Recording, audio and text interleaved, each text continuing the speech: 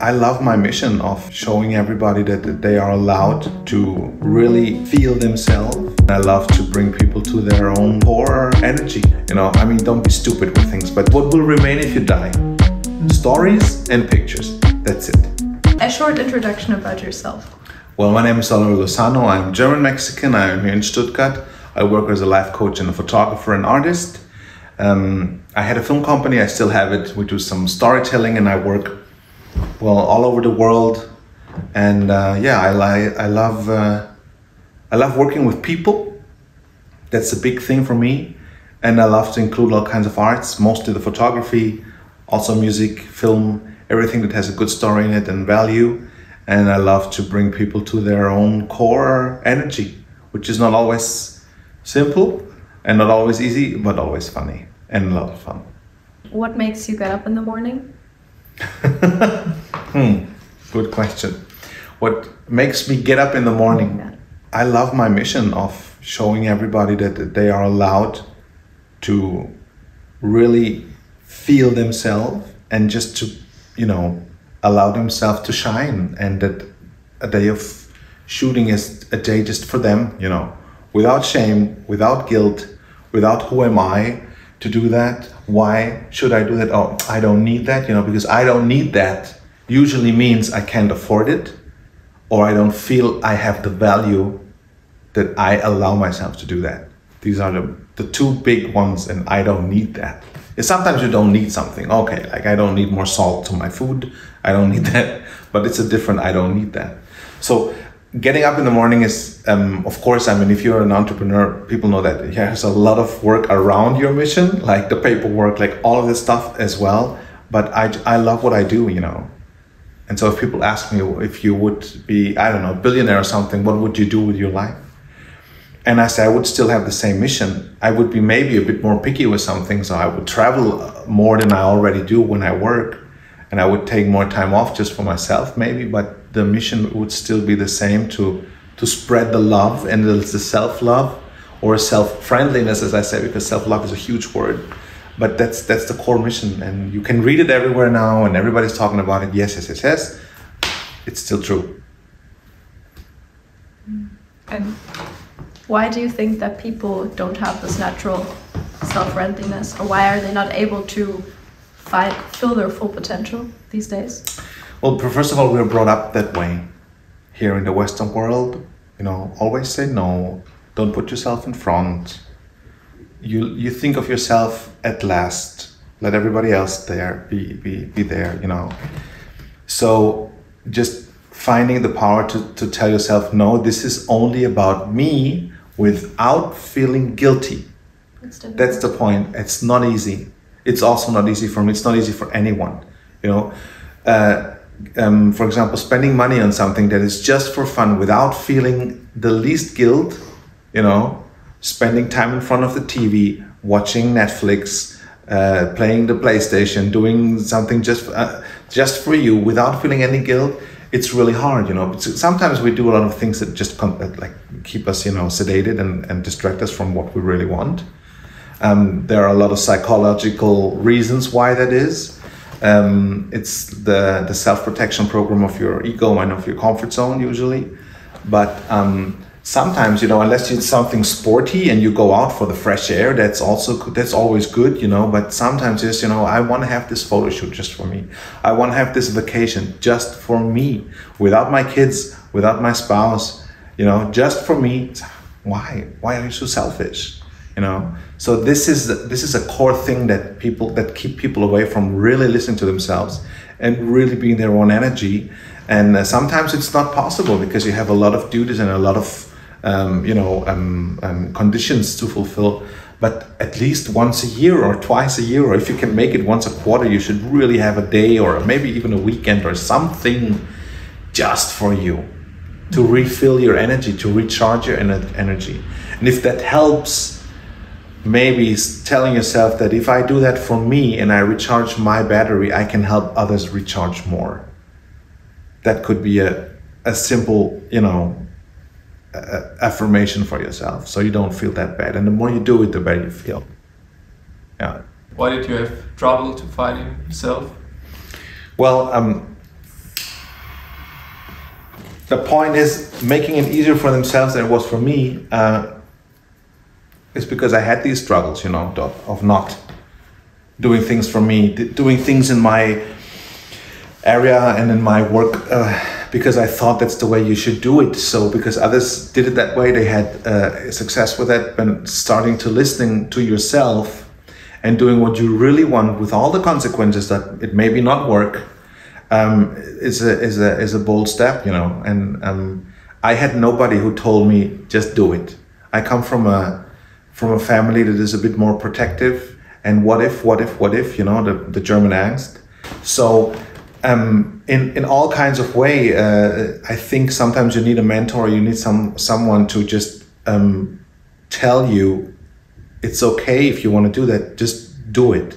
But also think of it, not just, you know, I want to do it, I don't care about anyone, I just, whatever, I want to throw myself in front of the bus, I will survive. No, you won't. You know, I mean, don't be stupid with things, but just, if you have an urge, do it. If you want to become an actor, become an actor. If you want to be an accountant, be an accountant. Do it, you know. And if it's not working out, and after 2, 3, 4, 5, 6 years, you say, nah, it was good for a time, but I will leave it, then leave it. It's also okay, you know. It's not the time anymore that you're married to a job for 50 years. And how did you trust yourself, or how did you find to do the step to do what you want to do? By doing it. By doing it. I have a lot of demons in myself. I have a lot of doubts all the time. I have a lot of struggles all the time as well. It's not that, he knows how. I just have my techniques where I can fight my shadows and keep them in the cage. Sometimes they come out. Sometimes I'm like, everything is shit. But there are simple little tasks that help me. For example, if there's something I have to do that costs less than 5 minutes, I do it just in that moment. And if there's something I really do not want to do, like sitting there once a month, doing all my numbers for the accountants, I yell very loud, do it now. Do it now. I look into the mirror and say, do it now. And mostly it works, not always.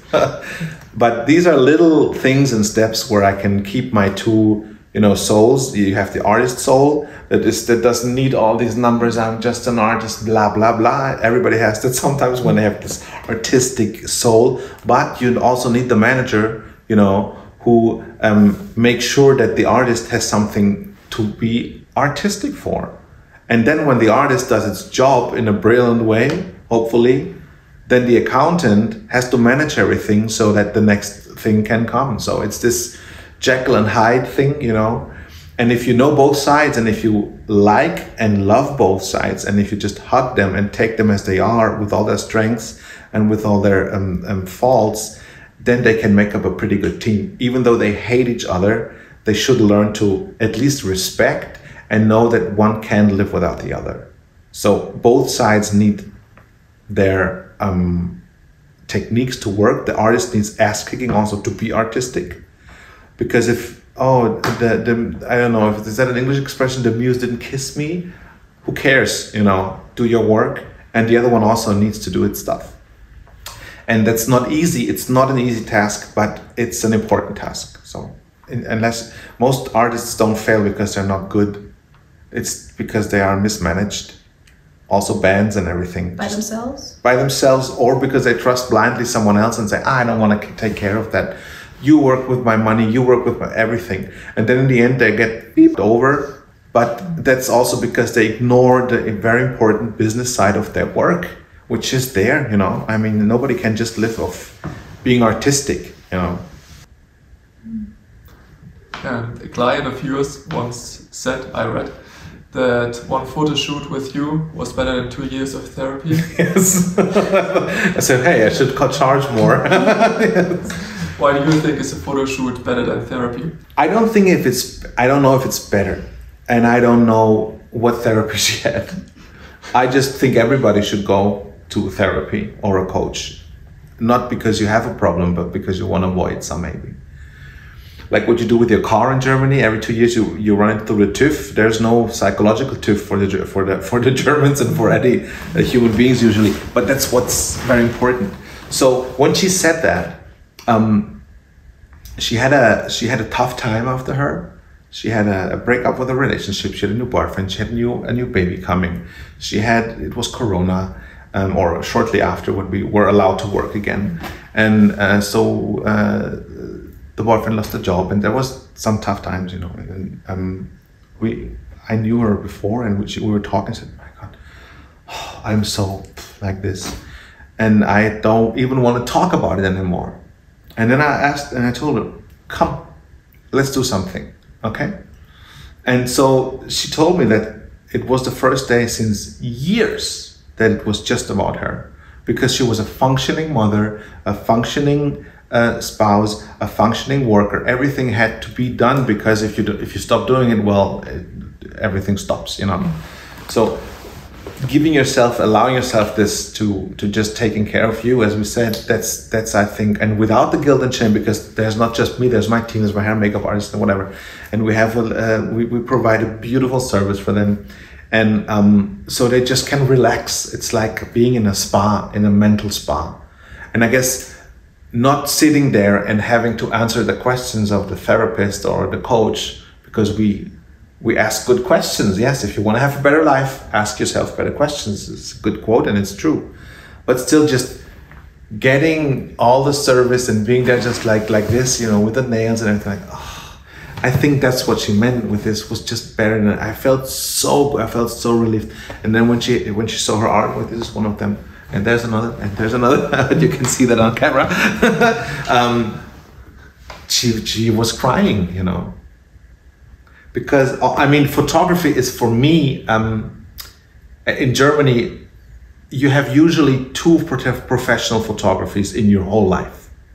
The one is in kindergarten, when you're a child and your parents pay it. The second one is at your wedding. And then between your wedding and your death, you can just hope somebody took a good picture of you that they can place in front of the altar when you die. That's usually how it works, yeah? And when I ask my clients 3 questions, usually at the third one they cry. The first one I ask is whenever something will happen to you, or whenever someone wants to have a picture of you, and they start looking, what will they find? Will they find this, or will they find a USB stick, or maybe not even that, maybe a phone? Mm. The second question I ask, when have you been the last time to a professional photographer? And then they usually say, at my wedding. And the last question is, when was the last time in your life that you had one day that was just for you? Also usually the wedding. And the wedding, whoever had a wedding, I had one. It was a beautiful wedding, but it's not about you. Yeah. You know, so it can be a beautiful day, it can be the worst day, and it can be the start of the end. For me, it was beautiful. But still, these things are not happening in a normal life if you don't allow it to happen to you. Mm-hmm. So a lot of clients I work with as a photographer later have coaching with me, or the other way around. Or sometimes I also combine some photography with the coaching, but then it's not photography that goes on wall art. It's like more of a documentation and just diving into different emotions and just having yourself, you know. And if you see yourself then in this as an artwork, you don't buy it somewhere. It's not someone else. It's not Marilyn Monroe, or it's not David Bowie or whatever. It's you, you know. And it's not made by an artificial intelligence by clicking. You went that way, so you experienced it. You felt the fabric on your skin. You had someone to take care of your hair or your makeup or whatever, and you were having the dress, and you had smelling the perfume and the hairspray, and people were just always there, and we gave them all the energy. It's like a tunnel of energy you give them, you know, and they go like this. And they perform in a way they never thought they could do. And they have the proof, the physical proof that it was them. And then in a beautiful way of art with a beautiful framing and everything. And then they have this as an anchor of energy, a gas station whenever they need it. That's the beauty of the combination of photography and coaching. Mm. And that's why I guess they say it's better than therapy. Because there's the result.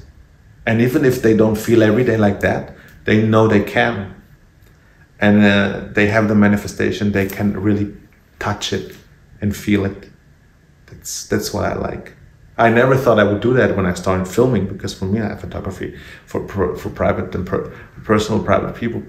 You shoot grandmas, babies, and dogs. You know, I shot all 3 of them. It's beautiful. You know, I thought it's because I was just thinking of the result. You know, when you do fashion and all that stuff, nobody cares if the model has a great day or if the model has a moment of awareness. You know, it's just about the result, and it should be good, which is okay, but it's not the same. That's why I have to work differently with the people. Yeah. What will remain if you die? Stories and pictures. That's it. If you watched the video until now, this is your sign to subscribe. And if you have any more questions or a completely opposing opinion, write it down in the comments below. Thanks for watching, and see you next week.